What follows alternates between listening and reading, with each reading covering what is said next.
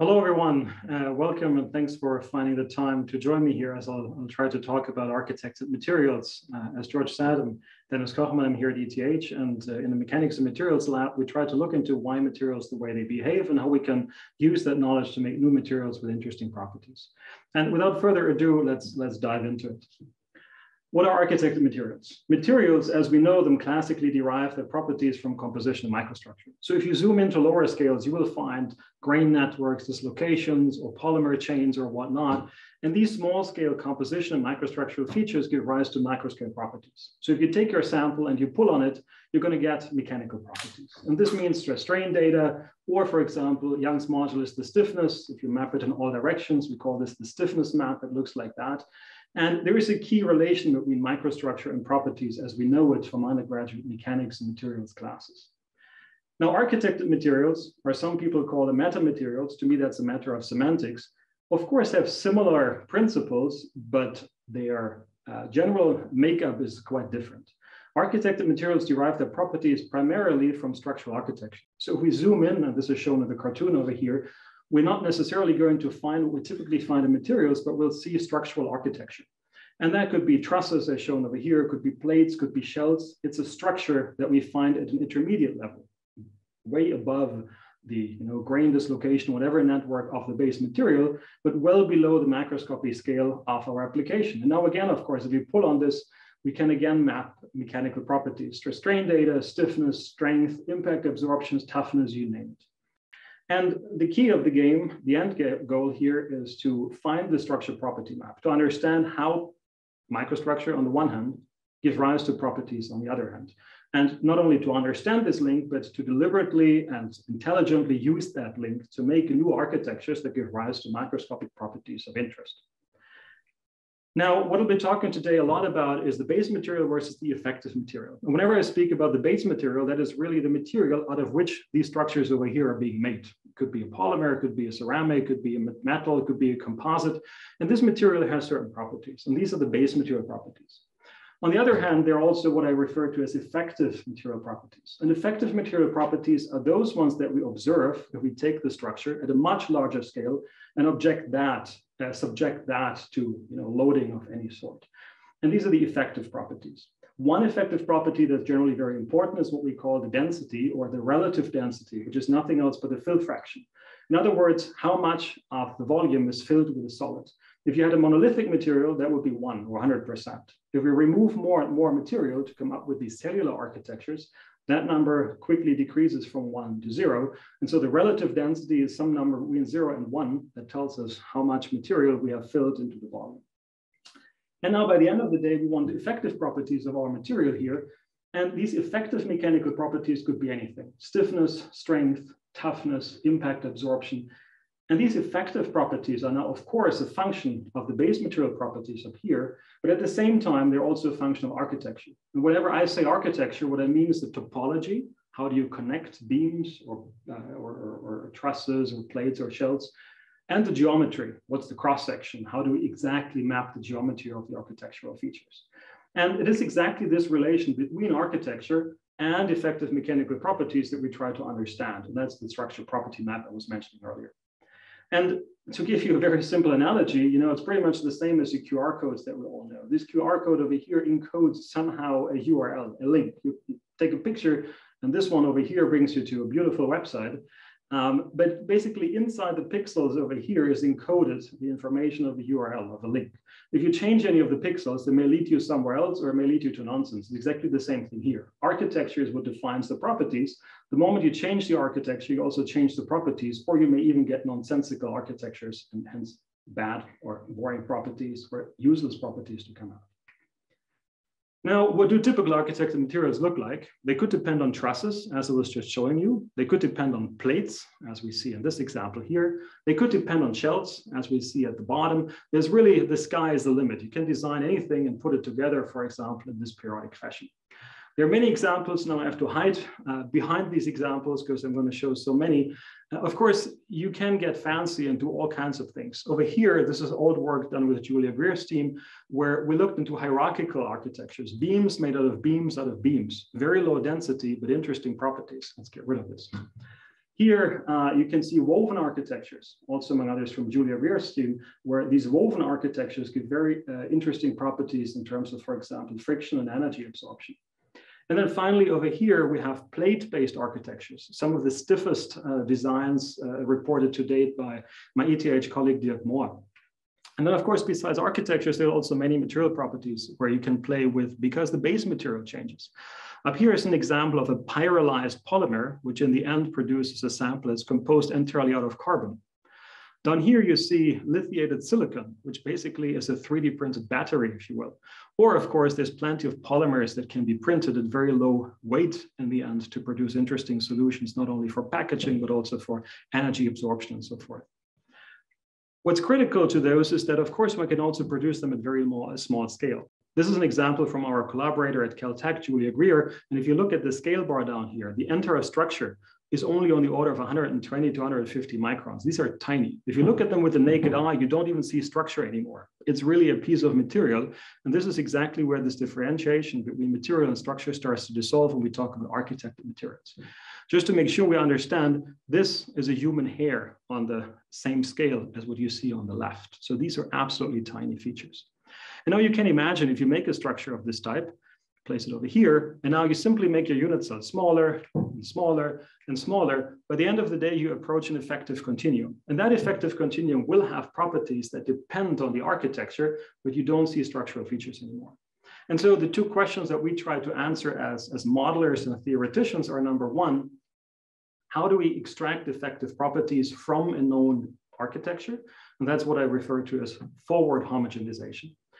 But then we also want to go the inverse route, which means if you hand me any material properties that you want, ideal combinations of stiffness, strength, or whatnot, how can we find an architecture that has exactly those target properties? And that's what I refer to as the inverse homogenization. And this, of course, is a big challenge for theory and simulations. Now, how do we do this? What we classically do is what we know as homogenization. We try to separate the large scale from the small scale. We try to look for the large scale properties. We're zooming in at a periodic unit cell at the small scale, which you call the microscale, and we try to separate the scales. We try to understand the large scale properties by homogenizing, by smearing out the features from the small scale. I'm not going to go into the details of the methods behind this because there are so many. And our lab over the years has worked out many of the techniques to investigate this macro to micro transition. There are analytical and computational homogenization techniques. There are techniques where you have to perform simulations on 2 scale, like an FE square. The quasi-continuum method tries to bridge between effective continuum and discrete calculations. For dynamical problems, there's block wave analysis, nonlinear analysis, ray tracing. I'll show some of this later. Many of these techniques are out there. The real question I want to address today is what can we do with that?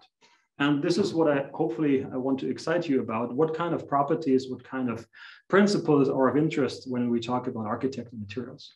And so here I'm going to talk about stiffness, impact absorption, reconfigurability, wave guidance, toughness, strength, spatial grading, and hopefully we'll get time for the inverse design towards the end. And so let's dive right into this and let's see where these architected materials could be of interest to you or to us in general. Let's start with stiffness. These architectures can be made in all kinds of form. Here you see just 4 examples. Again, this is a collaboration from a longer time ago with Julia Weir's lab. And 4 different architectures here were produced. First, of course, computationally designed and then printed. And one of the things I'd like to point out is the amazing accuracy with which these can be printed nowadays at small scales. Each of the left images shows you a CAD drawing. Each of the right images shows you an SEM image. And it's intriguing to what accuracy you can make these structures nowadays. Now, when you make these structures and eventually you hold them in your hands, you can perform experiments. You take them and you, for example, perform uniaxial compression tests. You measure the load and the change in strain. And from that, you extract, for example, your Young's modulus. That's what I refer to as stiffness. And if you take all kinds of architectures, and this is a comparison we did a long time ago, again, with Julia's team here, and we look at all kinds of architectures, what you find is that here's Young's modulus of those. On this axis, you see the mass density of those. We're going to populate a very wide space. The bulk material, for example, alumina, that's a ceramic, which is often used for these materials, is up here. The bulk polymer for polymer samples is up here. And then, of course, as you remove material and you make the cellular solids lighter and lighter, you're going to go down, both in density, but also in modulus. What's interesting is let's take those and compare them to materials we classically find in literature. So what you see on the left is a typical Ashby chart of stiffness, Young's modulus versus mass density, again, of very many well-known natural or synthetic materials. And if we compare these two, we're going to find interesting conclusions. First of all, let's identify these points on the left. So bulk alumina, the red dot, is up there. And bulk polymer, the blue dot, is somewhere in the middle. I hope you can see the black and the blue dot as they appear. This is the bulk material, and we know those. What we do now is we take the bottom ends of these two curves, the red and the green square, and add them to the left. And what you see then, let me move this over for better visibility, is that while the polymer samples in green follow very much the trend of where we classically expect foams down here, the ceramic ones show something interesting. You can, of course, reduce a lot your modulus from bulk alumina to down here. We are cutting down on stiffness by orders of magnitude. But if you look at the relative stiffness versus density, we actually see that these samples fall into a regime where there was previously white space. They're above the foams. They're orders of magnitude stiffer, or can be orders of magnitude stiffer than foams, while at the same time having relatively low density. And so this is the ultimate goal of the game when you make these structures, that you try to populate as much of the white space in these diagrams as possible, so that we can actually find samples at low weight, but much higher stiffness than what's classically out there. In this case, for example, made out of a ceramic, which has interesting other applications as opposed to the classical polymeric foams. Of course, stiffness is just one simple example of what these materials do. The mechanical response of the samples is a lot richer. And so one thing I wanted to highlight is if you take these samples and you deform them, I have one in my hands over here. This is a polymer one. If I deform it, we see that the deformation is not only nonlinear, but it's also heavily time dependent. If I deform this and I let go, you can actually observe in real time how long it takes for the sample to reach its original state. And that's because this comes with a nonlinear deformation, but also with viscoelastic time-dependent deformation. Capturing this is a lot harder in simulations, but also in experiments, than the linear stiffness, but it's possible. And so what you see here on the left and right is just one comparison, where on the left, we simulate a discrete truss containing about 9 million truss members and taking 8 hours to calculate. On the right is a homogenized continuum. And this homogenized continuum is essentially very efficient large-scale FE calculation, just 10 by 10 by 10 elements. But at every point, quadrature point, we have to evaluate the constitutive model. We go low, we go down to the lower scale. We look at an individual unit cell and try to affect the effective behavior in an FE square type fashion. FE square is generally very expensive. For these trusses, it's not, because every unit cell contains only very few degrees of freedom. So here we can cut from 8 hours to 20 minutes calculation time by going this homogenization route and capturing the nonlinear behavior. What's that good for? Well, I showed you earlier the large time-dependent deformation, and one typical application is impact absorption. And so if you take, for example, this, what I'm showing you over here, we have a lattice, a truss lattice at the bottom, and we're dropping a ball onto those. On the left is the experiment, in the middle is the simulation, on the right is the homogenized continuum. If you play this and you drop the ball, what's going to happen, of course, is going to impact the surface, it's going to interact with the sample, viscoelasticity plays a major role, and the sample lifts off again. And by the way, I'm extremely sorry I forgot to mention this. What I'm showing you here is work by a lot of people, and usually in the top right corner over here, I try to highlight those who are responsible for simulations and experiments. So, sorry, the most important point here is that we can capture the impact behavior, for example, by these continuum simulations very, very efficiently. And so we can measure, for example, optically, the displacement of the ball as it comes in. We can measure the velocity as it switches direction.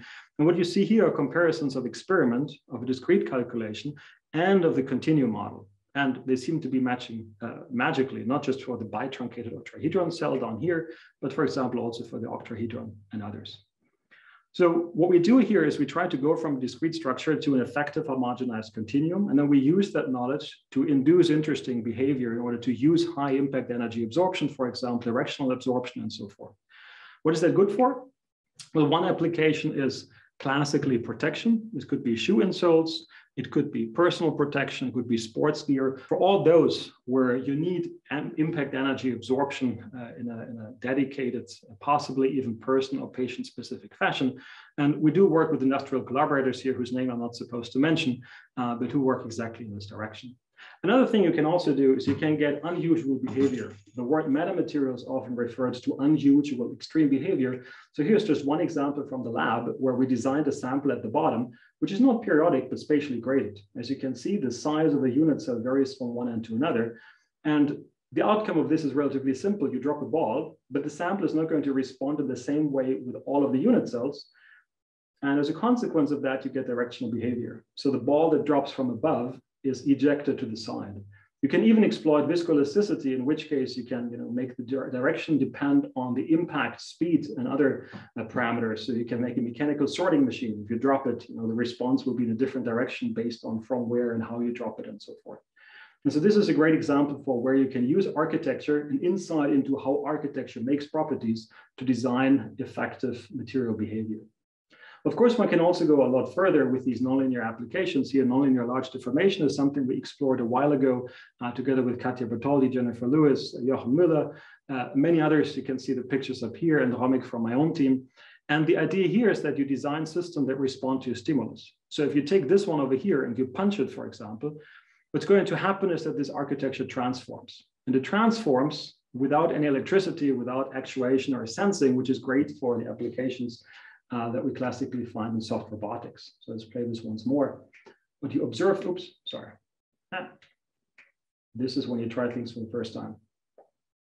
So it's supposed to play, but it doesn't. Anyways, this transformation, where does it come from? It has a very simple, again, architectural idea. These designs that you have here have two stable configurations of the unit cell. They have an open configuration, which is strained, and they have a closed configuration, which is unstrained. If you then look at the energy profile of this unit cell being opened up slowly, it has a stable energy minimum at 0 strain, and it has a second stable minimum at the maximum strain over here of 0.3. And so if you start in this configuration and you provide a mechanical stimulus, the sample will want to float into the other minimum, and that's exactly what happens here. And this is how you can design these soft robots that mechanically sense a stimulus and respond. Here's another example of a long chain of these open and closed architectures lying on the table. And the moment you punch it, it's going to move. And so here, a simple punch goes over into locomotion. You can have samples that slide over the table. Again, going from open to closed is a very simple design principle. What I particularly like about this is that there is a one-to-one analogy to phase transformations. If you think about classical crystalline materials, the phase transformation means nothing else but there are two stable configurations, and there is a stimulus-induced path from one to the other. And that's exactly what we see here as well, which is great, because this means many of the theories and applications we know from phase transformations, we can now also use, for example, in understanding the structural transformation of these solids. And there really is a wide open architectural design space. We've worked on this in 2D, in 3D. We've tried to come up with interesting novel applications for reconfiguration, morphing structures, locomotion, like in this example, and so forth. Now, speaking about wave motion, there's something specific that is very interesting about these architected materials. We don't even have to go all the way to nonlinear, and that's what I want to show you next. If you take any object and you hit it, you'll see waves moving. And if you look at a linear elastic medium, and let's say it's isotropic, you hit it, and waves will spread radially. They spread in all directions if it's an isotropic medium. If it's an anisotropic medium, meaning there's some directional dependence in the material properties, such as stiffness or density, you will see anisotropic wave motion. Wave will spread in all directions, but possibly different speeds in different directions. If you have an architected material, there's more to it, because that architected material has architecture on a smaller scale. And so as a consequence, what you can see is either that waves are attenuated and die out completely, or you can produce directional wave motion, meaning you can actually see what's shown in this cartoon over here, that waves do propagate in some directions, but not in others. How is this possible? It's intrinsic in the nature of having a lower scale architecture, because there are two phenomena which you cannot see in a homogeneous medium, which you do find in architected materials. Number one, there's local resonance. Each and every strut can be excited into resonance, because this length scale L over here exists, which does not necessarily exist in a homogeneous medium. And when you hit resonance, these elastic or viscoelastic vibrations, depending on the base material, can absorb a lot of energy. And the second point is scattering.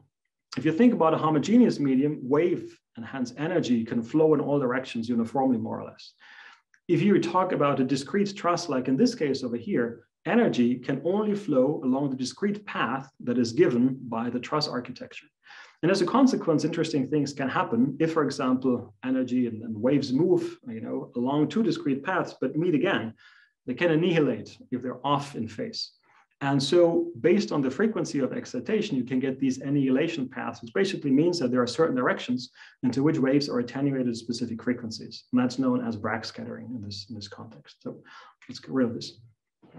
Now, if we do this in the lab, we can actually try it experimentally to see if we observe such behavior. And what you see here is a very simple, well, it's not very simple. I take that back. These gentlemen are going to disagree with me. It's not a simple experiment. What we do is we take a 2D sheet, which has the architecture of this rectangular cross section. It's in 2D, and we excite it with a shaker in out-of-plane motion. And we basically give it either harmonic or a sweep kind of excitation at one or more frequencies. And then we're going to observe what happens. And the observation is done with a laser Doppler vibrometer, which looks at the sheet up here and measures the out-of-plane displacement, deflection of the sheet. And what we get then are typical images which look like what you can see here in the middle.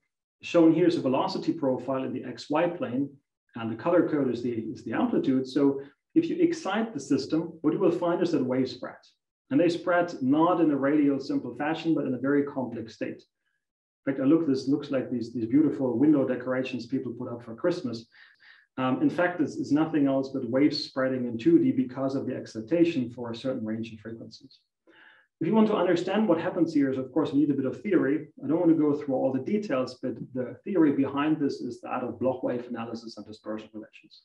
In a nutshell, what we do is we assume a traveling wave solution of the type up here, which means we have a displacement field U, which propagates as a so-called Bloch wave. E to the I kx minus omega t is the important part, which means we're looking at waves that spread as a plane in a certain direction k and at a frequency omega. And this is nothing else but a Bloch wave propagating in a certain direction k, as shown in the schematic up here, at a frequency omega. What we'd like to do is understand how at a given frequency these directions evolve. And this is the typical plot that we generate computationally. This is known as dispersion surfaces. So if you pick your k vector in the 2D plane, you want to investigate wave motion in a particular direction, then this plane will tell you the frequency at which waves move into that direction. And so if you pick any point in the bottom plane, this constitutes a 2D wave vector. If you then move up until you hit the blue surface, this will tell you on that axis the frequency at which the wave will move in this direction.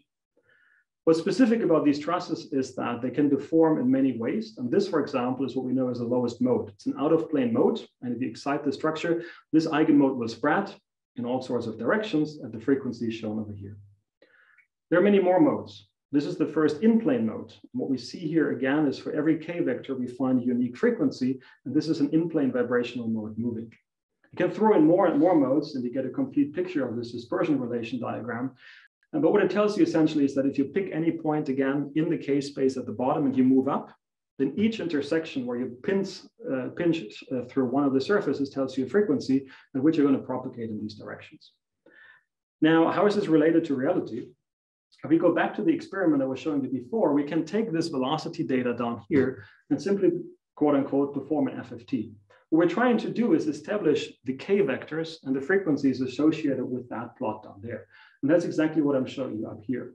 I'll play the movie in just a second, but what you will see is that as we increase the frequency, you will see different wave vectors becoming effective. The low frequency, it's pretty much circular because waves will propagate in all directions equally. But as the frequency increases, waves start to move only in particular directions. And this is what you see here as the bright spots in this diagram showing the amplitude of the wave modes in frequency space. You can go up to higher and higher frequencies. You can see more and more beautiful patterns appear until finally, you hit the resolution and error limit of the experimental setup. Now, how is this related to what I was just showing you before? This I can show in a very simple comparison of simulations and experiments. So let's stop this one over here and let's see how it's related to the computations. What you see on the left for this particular lattice that we're testing in the lab, that's the dispersion surface diagram. And what you see again is for every k vector, you see the frequencies at which it is being active. And what we're doing now is over here is we're fixing a particular frequency and we're slowly moving up in frequency. That means nothing else but we're starting at the top, at the bottom, and we're slowly moving up to higher and higher frequencies. And at every frequency, we look at the k vectors which are active. And what this looks like is this. So if I stop it right here, we have moved up from 0 to this plane. The intersection with the red surface is pretty much a circle, which you see here in red. And behind this in gray, you see what we picked up in the experiment. And if I now play this for the full range of frequencies, you can see that there's a beautiful match to our own surprise, it works beautifully between what we see in the experiment and what the simulations predict. So we can very, very well, for any frequency, tell what the typical modes are that are propagating and what frequencies and what directions they should be propagating. And of course, the end game here again is that not just radial motion, but you can use architecture to tune what you see over here. Here's a simple comparison where we just modify the unit cell from a square to a rectangle with an even larger aspect ratio. And what this does, it allows us to tune the dispersion relations dramatically. You can make dispersion relations that move only in particular directions.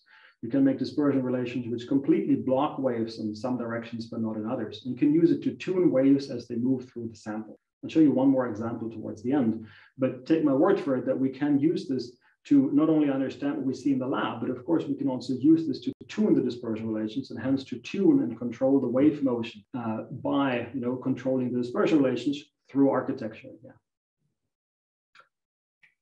Now, it's pretty much halftime, and I promised I would talk about a lot of examples. We talked about stiffness and how extreme stiffness at low density can be achieved.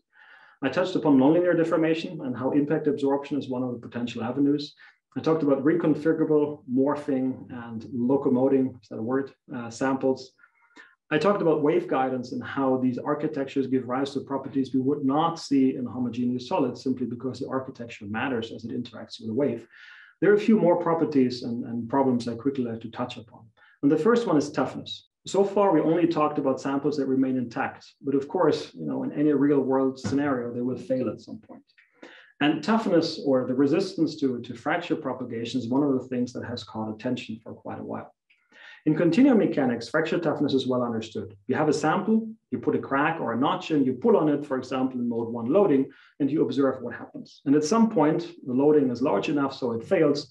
And this, in a way, defines a critical value. We have our K1C value, the critical fracture toughness that's being used to define the toughness of a 2D medium. In an elastic solid, we know that the stress diverges at the crack tip, but we can use that divergence to understand the K1, the fracture toughness, and related to K1C. For anything that's not elastic, there's usually a process zone ahead of the crack tip, and this process zone can also be linked to the fracture toughness. But now all of a sudden we have discrete truss lengths. What changes? What changes is that in the effective medium far away, we can still use all these techniques I showed you. We go from a discrete structure to a continuum, get its effective properties, and be happy. But at the crack tip, it's not a continuous medium, it's a discrete truss. And that means you're not going to look at an effective continuum where stresses rise, but you have a discrete arrangement of trusses. And based on which truss reaches the highest stress first, that's the one that fails, and that's the one that determines fracture toughness. And so we cannot work with classical continuum theories to the widest extent, but we have to take the discrete structure into account. And that's what we do when I talk about quasi-continuum modeling. So there, the idea is that in the far field over here, we can still work with the effective continuum, but at the crack tip, we need full resolution. We need to be able to model each and every strut in order to figure out which one has the highest load. And so what we would do is we take a sample, we load it, for example, in mode 1 loading by remotely applying stresses with the pre-existing crack, and we look at how stresses are distributed. And what's interesting here again is that architecture, oops, I need to move on the picture, has a tremendous impact here. What you see on the left is the so-called Kagome lattice, on the right is a triangular lattice. And what you see is the stress distribution inside the struts as we apply the exact same load remotely. But the response is very, very different. Why is that? Well, it's because these two different architectures respond very differently to the same remotely applied loading. So here in these two insets, you can in fact see the architecture, the Kagome and the triangular lattice. And you can see that while on the left, the stress intensity at the crack tip is deflected into these long bands, it is blunted essentially, it's spread over a wide region. On the right, it's only 2 or 3 struts that carry the maximum load, and which of course, as a consequence, will fail early on. And so here it is the architecture which tremendously matters when it comes to fracture toughness. And we cannot think about effective continuum elasticity anymore. We have to take the discreteness into account. This becomes even clearer when we look at the effective fracture toughness. So what we do here is we in fact take one of these samples, we make them very large, apply remote loading, and check at what point the first strut near the crack tip reaches a critical load, the failure stress sigma f. And then we can calculate a fracture toughness. In these samples, fracture toughness K1C or K2C, they typically scale with the relative density of the sample. the lower the density, the lower the fracture toughness, with the critical stress and also with the characteristic side length of the trusses. This is another point where architecture matters because the side length enters directly. What you see here is a plot of fracture toughness versus relative density compared to some literature data for the triangular lattice. I can also show you more examples. Here's mode 2 loading for the triangular lattice. Here's mode 2 loading. One of the things that's very interesting here is if you look at the two pictures in the middle and on the right, these are exactly the same lattices and they're loaded in exactly the same fashion. Both mode 2 loading, both a triangular lattice, and the triangular lattice in particular is elastically isotropic. So we shouldn't see any strong directional dependence. Yet the only difference between the two is that the crack is oriented differently with respect to the triangular arrangement. And because of the crack arrangement, we have a very different appearance in the fracture toughness, which means here it's not only architecture that matters and size that matters, it's even the orientation of a pre-existing crack with respect to the architecture that tremendously affects the properties. And this is an interesting observation because it means we have to be very careful of how to interpret fracture toughness. We need to look not only at architecture, but even at the orientation of the existing cracks. Now, one thing that all of these models have in common is we typically assume that it's a strut. It's a beam that fails when the stress reaches a certain threshold. That's unfortunately not what's true and what we see in most experiments because there's a dark side of trusses and also plates. I've been talking about trusses a lot, but this dark side is that they have junctions. And anyone who studies undergraduate mechanics understands that if you put two beams together, the junction is a point of stress concentration where you will find hotspots in the stresses shown here in red. And because of these stress concentrations, you will see microcracking to happen primarily at the nodes. It's further very sensitive to imperfections and it leads to a low resilience, meaning if you start loading your sample, these nodes are going to fail very early on. And that's a bad feature of these truss and plate-based designs. Now, if you think about natural architectures, nature doesn't use trusses and plates. Of course, nature doesn't have 3D printers, but nature also has different design principles. Here you see examples of bone, of bamboo, of tissue. In all of those, there are no junctions or no sharp corners at all. And that has a reason. It's not only better, to avoid cracking and failure, but it's also the process of how these are made. In nature, these samples are being made by processes like self-assembly, growth, or spinodal decomposition. What I'm depicting here is a very simple chemical process of spinodal decomposition. Imagine you are mixing two fluids, oil and water, or you take liquids, silver and gold, you put them together, but these two want to separate. They're immiscible, and what happens over time is that the two phases separate until you finally reach a state where oil and black and water and white have separated into structures of this type.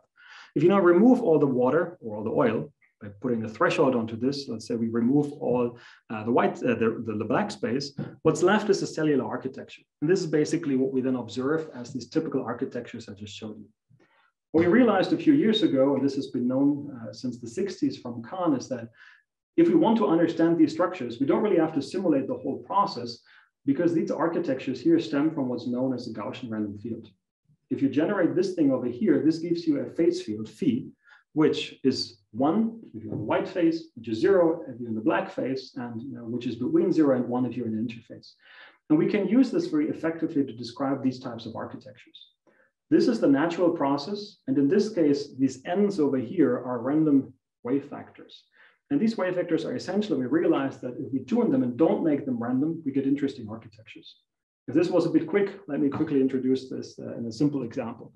If this is a Gaussian random field, then what these end vectors effectively do is they determine the direction perpendicular to which material wants to grow. So if I take only one end vector, I would get a laminate with faces are parallel to the vector. If I take two vectors, material wants to align perpendicular to the two. And if we choose these vectors, for example, from some cone angles in 3D, we can get interesting architectures. Let's say we take only two of these cone angles. And in this case, our wave vectors are, of course, not isotropic random anymore, but they're aligned. But what happens is material wants to align perpendicular to those. You get a columnar structure, which is very stiff in this direction and very soft in the other directions. That's the elastic stiffness plot. If you take all three cone angles, material wants to grow in all three directions equally, you get what we call a cubic structure. And the stiffness map looks like that. And finally, if you take only one of these cone angles, you get something that's close to a laminate. Not exactly a laminate, but close to it. And the effective stiffness is pancakey. Stiff in these two directions, but very soft in the third direction. And these samples we can, computationally construct. And then luckily we collaborate with great people at Caltech here. It's again, Julia Greer's team and Carlos Portela, who can make these samples. They print them out of polymer. This is what happens if you zoom in SEM. You can see these little cubes appear. And after printing the polymer, they coat them with alumina, with a ceramic. And at the end, they can even etch out the polymer. And what's left with are these very thin shells of alumina that were coated on top of the polymeric skeleton. And these are the typical structures that you obtain from this. What's special about these structures? There are two things. The first one is, if you look carefully, we've gotten rid of pretty much all sharp junctions. That is because this phase separation process is driven by surface energy, and surface energy does not like sharp junctions. So we have a smooth architecture over here. And if you run simple FE calculations, all the stress concentrations from the strut have disappeared. So you have an architecture that's pretty much free of sharp junctions, of sharp peaks in the stress that you observe. There's another nice consequence. Because Carlos and Julia's team, they've made this very, very small scales, there are certain size effects that kick in. Now, what you see here is one example of one of these structures being taken and compressed vertically up to 25% strain. I'm just going to play the movie. On the left is the sample. On the right, you can see the stress strain curve. And the one thing you notice is that you can load this thing, you unload it, but as you unload it, there's pretty much no residual damage left. It just returns to almost zero strain as if nothing happened. You try the second time, small changes. You try the third time, small changes. And now keep in mind, this is alumina, meaning this is a ceramic, a purely ceramic particle sample. Try doing this at home with your favorite base, or better, don't do it. I would guarantee this is not going to work. And there are three things at play here. The first one is we have no stress concentrations, as I just pointed out. The second one, which I can't talk much about, is there are also material intrinsic size effects, because we make these really, really thin shells. They're pretty much free of any pre-existing cracks. The wall that you see is on the order of just 20 nanometers or so, where you have material size effects, and they give rise to the fact that pretty much nothing fails. And third, what you really see here is elastic shell buckling. So we've designed a system which undergoes large compressive deformation through buckling instead of through damage, through crashing, through crushing, contact, and so forth. And again, it's the architecture, which along with, of course, sophisticated fabrication route, gives rise to interesting material behavior. Now, the last point on the agenda that I wanted to talk about is the inverse design. And this is a very special field, which I would say in recent years has benefited tremendously from the advent of machine learning and neural nets. And this is primarily a collaboration with Sid Kumar now at TU Delft. And here we try to go the inverse route, which means if you hand me properties you want, I'm supposed to find a structure which has those properties. Everything I've been telling you so far was forward. We come up with an interesting design, interesting architecture, and then let's see what the properties are. Here, we try to do exactly the opposite. And how does that work? Let's imagine you take all the truss networks you've ever studied, and let's say you connect them to their properties. For example, you take these truss networks and you look at their effective stiffness. And again, these colorful clouds here are nothing else but the effective stiffness in all directions in 3D, right? Now, what we've been doing the whole time is the forward homogenization route. I have an architecture, what are the properties? And how to do this, I try to cover through homogenization, basically looking at a unit cell, extracting effective properties. What we want to do now is the opposite. What's the inverse design avenue that we can go? How can we go from desired properties to a given architecture? And now this inverse design challenge has one flaw, which is something that's in the nature of how this inverse design challenge is made. Imagine that you have a gazillion trusses and you know their effective stiffnesses. Of course, what you could do is try to find a sample which is close to your beneficial properties, but this is not only inefficient, it also doesn't interpolate well, meaning if you're missing the one architecture that has your properties, there's no guarantee you're going to find one in your set that has exactly what you want. But now imagine you have all this data. The challenge we're going to pose is that if you give me a query, if you tell me I want this and this 3D stiffness, I'm supposed to generate somehow through a black box the output. And it's supposed to be as close as possible to that. And of course, we can do this not only for trusses, we can also do this for the spinodal architectures. We can do it for many other things, as long as there's a clear parametrization of the design. As long as we know how to describe the architecture, this in principle is, looks like a well-posed problem. Why does it not work? For the following reason. Let's say we are playing dumb and we want to devise a neural network, a machine learning problem, which for any stiffness you hand me, throws out a certain topology, which is as close as possible to that stiffness. We have a large training set, so we have topology and stiffness data. We want the machine learning to minimize this, which is, if you hand me a stiffness Y, I'm supposed to find a topology X so that the distance to the original topology of that stiffness is minimized.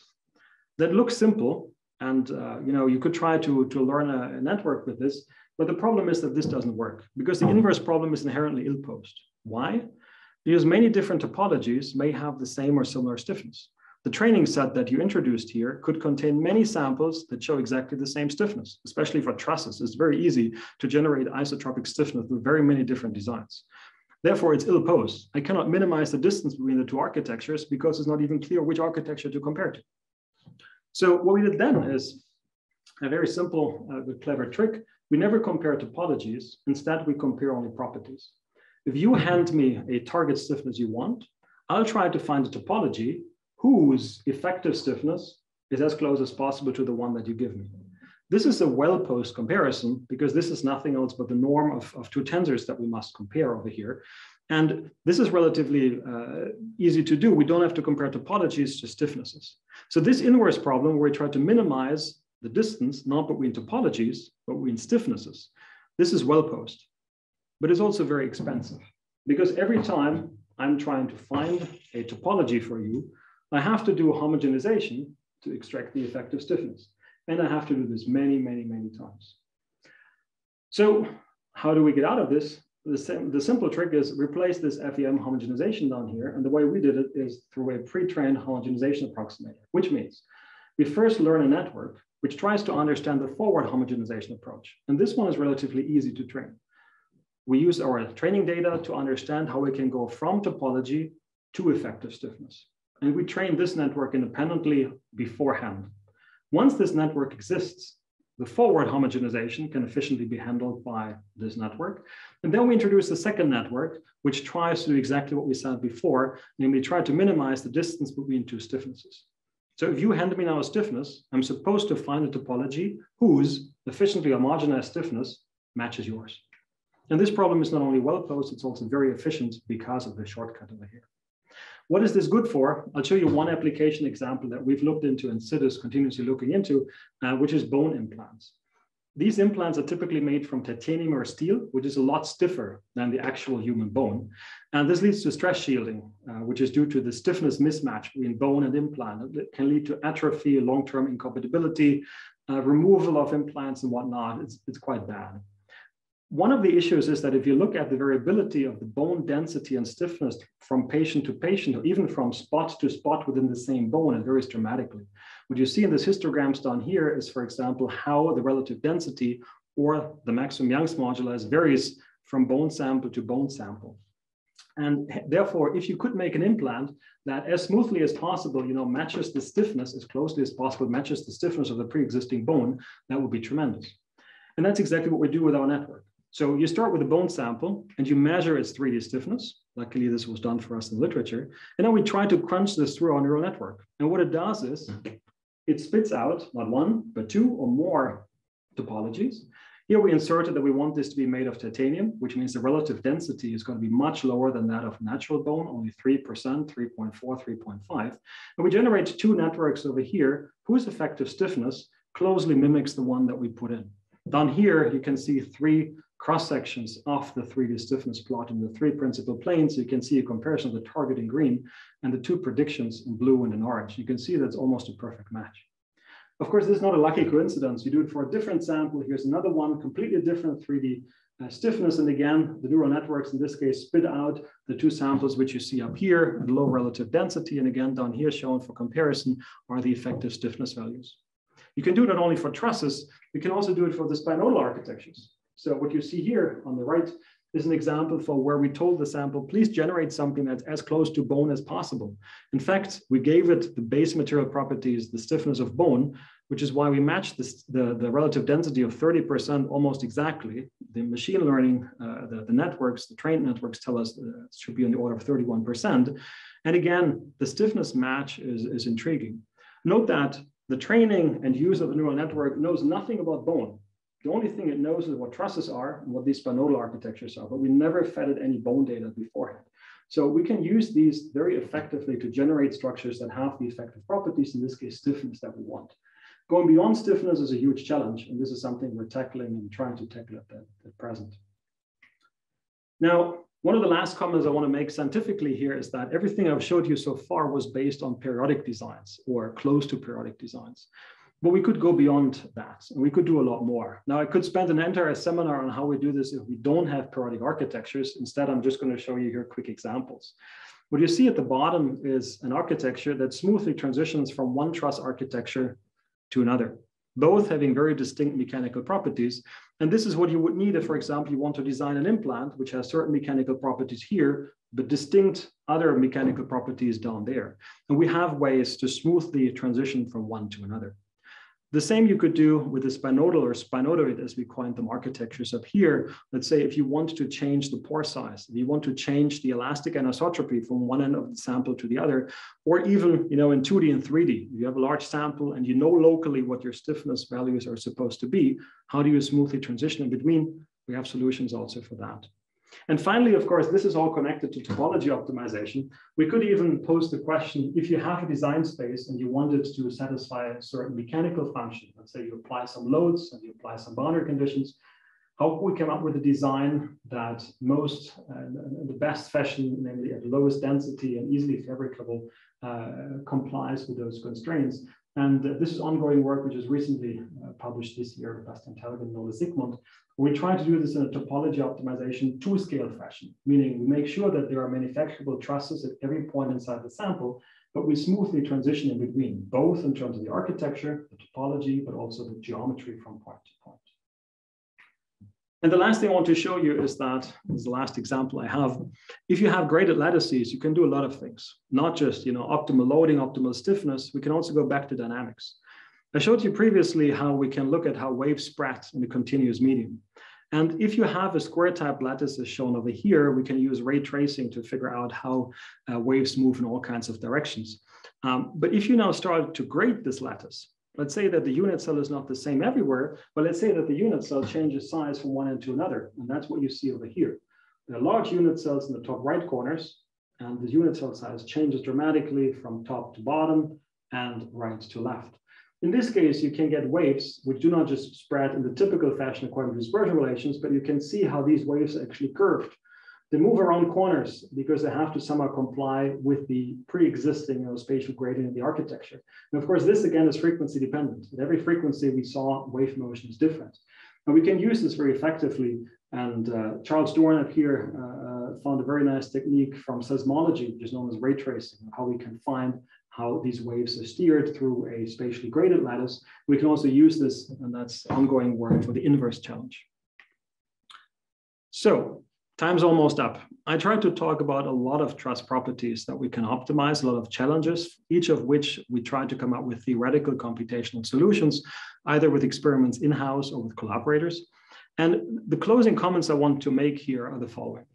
There are tremendous opportunities for tailoring material properties, far beyond what I could discuss here in the limited time. There's fascinating work about fracture toughness, especially in 3D, recently by Vikram Deshpande. There's great work on the strength of these, for example, by Lorenzo Waldewitz and collaborators. There's interesting work also on looking at imperfections. No truss is perfect, fabrication induced or otherwise. There are imperfections, and many, like Damiano Pasini, have looked into this. Carlos Portela recently looked at high-speed impact. Everything I showed you about waves only works if the wavelength is large compared to certain characteristic dimensions. But if you're shooting at hypervelocity impact, the whole scenario changes. Also, you can go to strongly nonlinear dynamics. And there are many people who have contributed to that, understanding solitary wave propagation, transitional front motion, and so forth. So there's a wide range of opportunities for tailoring material properties beyond the limited range that I could show you. One point I would also want to make is that these architected materials, I think, will not replace conventional materials. We're not going to be driving cars, made out of architected materials 5 years from now or so, simply because the fabrication routes are so complicated or so costly. And this is not going to replace bulk materials like metals and composites and so forth.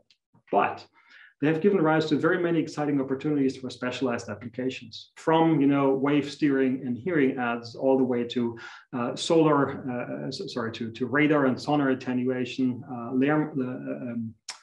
geez, I can't speak anymore, sound insulation on the dynamic side, but also materials which are stiff and strong, but absorb impact energy at the same time and low weight, from shoe soles to personalized protection and whatnot.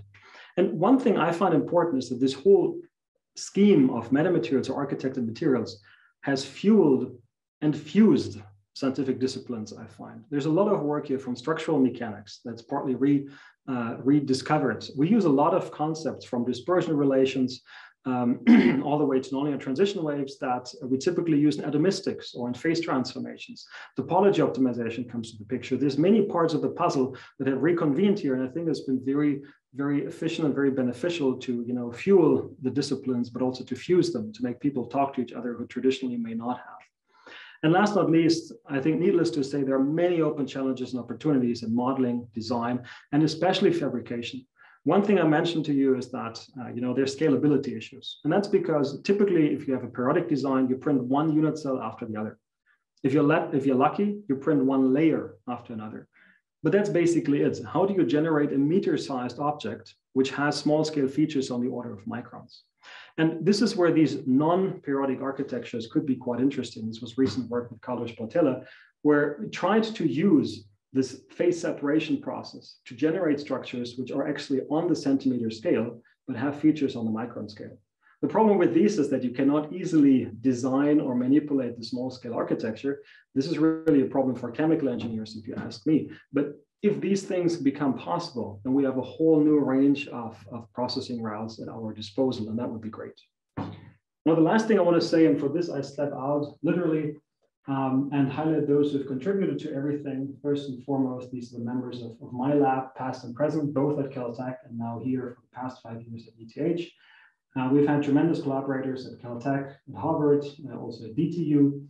And I'm sure there are others who I forgot here, especially very many undergraduate students and others who have visited.